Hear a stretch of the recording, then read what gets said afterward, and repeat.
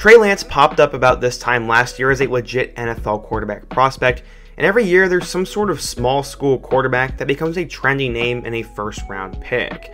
Derek Carr, Jordan Love, Trey Lance, Zach Wilson are the kind of guys I'm thinking about, and I know the draft is still going on, and you're probably not even thinking about 2022 yet, but there is one guy who's already getting a ton of momentum for the 2022 NFL Draft and could be a first-round pick next year at the quarterback position from a small West Coast school. So today we're going to meet that prospect that everyone's already talking about and is going to get a ton of buzz, and that is Nevada quarterback Carson Strong. He could have declared for the 2021 NFL Draft, but he has since chosen to come back to school and will try to go on a crazy fall run where we could see his draft stock soar and become the next Josh Allen, Jordan Love, or Trey Lance to a degree. So today we're going to meet Carson Strong, talk about his career so far and what he brings to the table and if he could be that next great small school quarterback. But first, before we get into it, if you love college football, please be sure to hit that subscribe button as I upload multiple quality videos every single day and I never take a day off, so you won't want to miss out. If you want to help my videos and my channel do better, please be sure to show your support by hitting that like button and leaving your thoughts down in the comment section,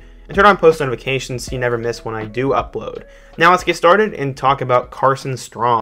It has not been an easy journey for Strong, as he threw for 2,700 yards with 26 touchdown passes in only 10 games as a junior at Wood High School in California, and then he'd miss his entire senior year following a knee injury. He came into the Nevada program, and head coach Jay Norvell had this to say, quote, "Coming a semester early doesn't work for every player, but for quarterbacks, it's great. He can understand the signals and the calls, and sit in the meetings and watch our older players prepare. He's got a jump start on in his career, and he's shown a lot of maturity and a lot of progress, and a lot of natural ability to throw the football. He came in under-recruited, and after a lot of time off the field, it definitely showed. According to 24/7 Sports, Strong was a 3-star recruit, the number 76 pro-style quarterback, and the 2,172nd best player in the class of 2018. After a long wait, he would finally get to play his first game against Purdue. As a Purdue fan, this game was absolutely painful, but Strong was ready for the moment. He said, quote, "Nothing's really changed. I've been preparing for this. Right now, I've just got to lock in, get ready for Purdue, and get ready to win." He would do that, as despite Nevada trailing, they'd make a comeback and hit a game-winning 57-yard field goal in a freshman's first game. And this was absolute bliss for the Wolfpack and heartbreak for the Boilers, and this was a very annoying game for me to watch, but props to Nevada for pulling off the upset. Strong put himself on the radar after beating out last chance U-star Malik Henry for that starting job, and in 2019, he tossed a cool 2,335 yards and 11 touchdowns and completed 63% of his passes, but did throw 7 interceptions. He'd make a name for himself then, and then going into 2020, he was expected to have a big year. Despite a wacky Mountain West schedule, he played well, and he saw his name shoot on the draft boards. He threw for 2,858 yards, 27 touchdowns, and only 4 picks. So how could this dude become a first-round pick? The biggest thing to it is winning. Lots of quarterbacks put up huge numbers in college, yet you have to win. Nevada could get into the top 25, and that'd be massive for his draft spot, especially if he doesn't get as much buzz this offseason as the other guys at his position.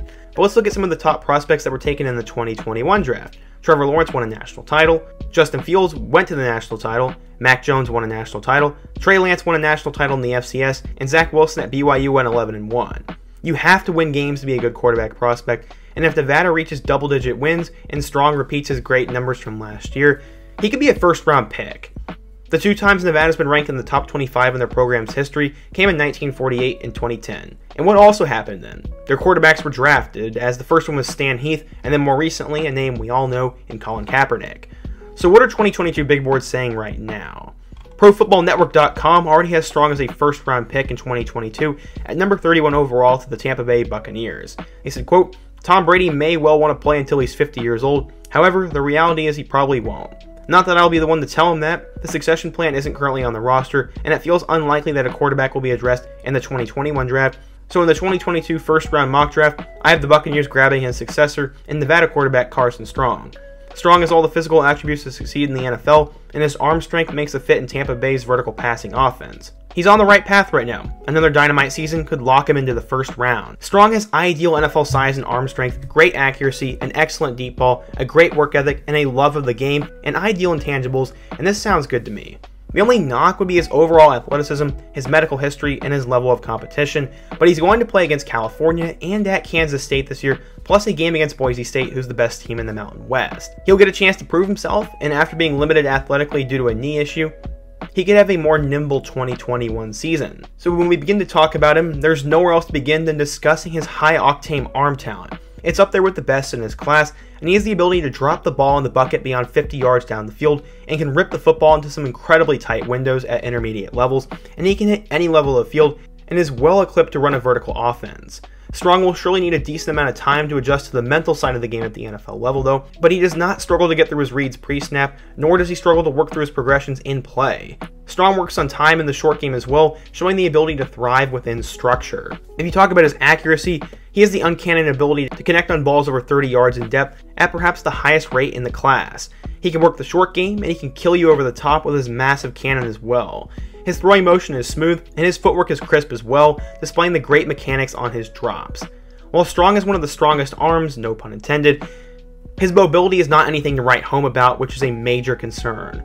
He has the ability to navigate the pocket and slide out if needed, but he is not known for extending plays with his legs or making plays outside the structure of his limitations. He honestly has the ability to pretty much do anything, but right now he's got to battle his medical history, he's got to battle the Mountain West competition, and he has to battle the stigma of being a smaller name quarterback, as he's really got to play well against Cal, Kansas State, and Boise State to put his name on the radar. As just a redshirt sophomore, he's a guy that could blow up, and he's still young. And some may knock him, but he has more experience than the likes of Trey Lance and Zach Wilson, and he'll have more starts under his belt than Justin Fields if he plays every game next year.